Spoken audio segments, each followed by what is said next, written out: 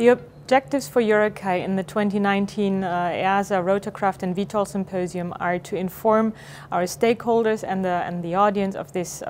symposium of the activities of Eurocae Working Group 112 on VTOL, which was created just in June this year after a comprehensive consultation with the expert community and with EASA. This is an unprecedented effort together with EASA, having gotten together with Eurocae to build a work program that really supports the special condition on VTOL, and where we have today over 200 people already working on the standards necessary, and we're getting very close to delivering the first final standards into open consultation and publication in support of the special condition early next year.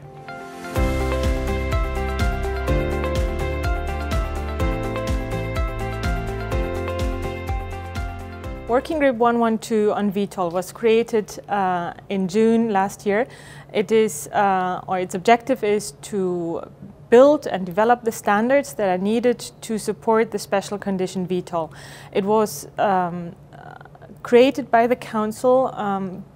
to follow also a special procedure, which is a little bit reducing the administrative overhead and time needed for procedures in order to give more time to the standards development process and to be quick in the standards development and from the start of the development to the publication of the standards, to take into consideration the ongoing efforts of the VTOL community and industry and to support them in a very timely manner with the standards that are needed.